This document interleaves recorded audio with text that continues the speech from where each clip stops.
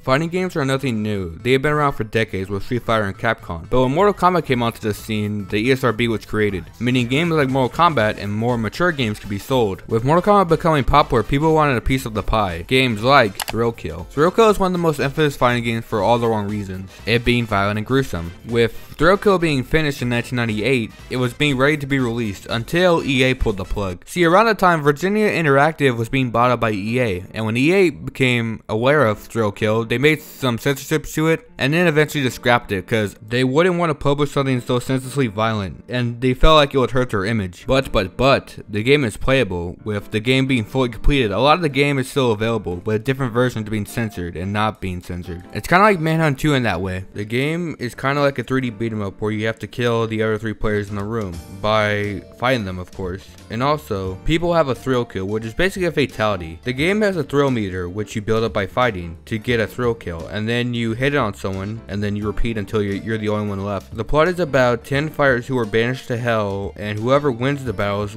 will be reincarnated, with the final boss being Maruka. The characters, as you expect, are complete degenerates, with characters like Cletus the cannibal, Belladonna being a whore who killed her husband, the imp, a midget who was a violent government employee, Judas, a deformed conjoined twins who looks like this, the Tormentor, a wanted judge who got the electric chair after he was found guilty of acquitting criminals in his court, so he can torture and kill them. Then there's Oddball, the crazy, armless FBI profiler, who's permanently in a straitjacket even in hell. And then we have Dr. F, a deranged plastic surgeon. And then the final one I'm gonna talk about is Violet. She's basically only here because she killed the guy who attacked her in her dressing room. She's also a part of the circus, which will go off, I guess. And the final one is just Kane. He's just basically just a sub boss. He's basically just like the Koro of this game. The game is kind of like Mortal Kombat in a way where it's like once you beat the game, you get their backstory and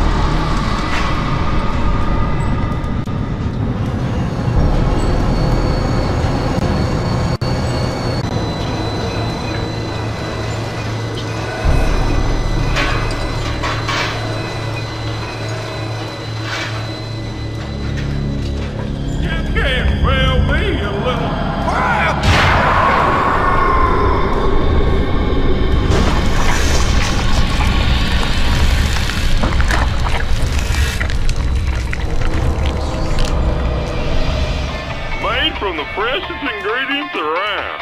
Uncle Cletus's home-style sausage. Good. Now, like I was mentioning before, there's several different versions, some being censored, some being not being censored, with like one thrill kill being censored where it's basically just Belladonna giving someone head. I wish I was making this shit up, but you can't make this shit up. Now, I feel like thrill kill could have been released if it was released later on, since Manhunt and Manhunt 2 are way more violent than this, at least like story wise. I'm pretty sure it's just down to the timing of it. Like, if this would have came out like in 2005 or 2004, I'm pretty sure it would have been successful.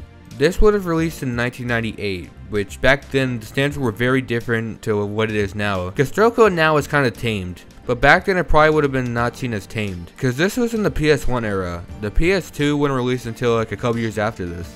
But what are my overall thoughts on thrill kill? Well, to put it bluntly, it has not aged well when it comes to gameplay. Like, it just has not aged well, but that could just be down to the, like, back then it probably would have been a blast to play, but now it's just kind of just bland. I hope you enjoyed, and bye.